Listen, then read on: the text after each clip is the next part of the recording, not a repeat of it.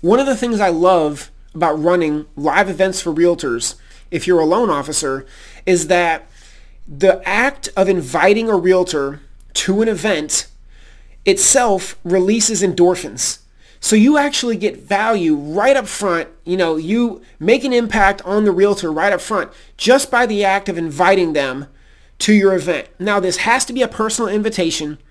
They're not going to get endorphins from seeing a Facebook ad. That's not going to release endorphins, right? And that's going to occur from you either picking up the phone and calling them personally. Maybe it's sending them a text message and personally inviting them. Or my favorite way is sending a video message through Facebook Messenger and invite them with a video message. And it's like, hey, what up, Nick? I'm doing a class next week on Thursday. I'm going to be teaching you this topic, and I'd love to see you there, man. If you bring a friend, somebody that I don't know already, I'm not connected with on Facebook, I'm going to have some extra bonus gifts for you. And make sure that you're there on time because we're going to start right on time. So see you there, man. Later, right?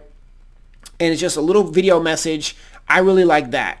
Now they're even going to see your face, your voice. They're going to hear how excited you are to see them over there at the class, and all that is great as well. So that's one of the things that I love about running live events is that you just have so much opportunity to make an impact and be influential with realtors, and that all starts even just with the initial, just with that initial invitation is going to be the first time that we have a chance to release endorphins. So whether they show up at your event or not, we're still able to make a little impact on them.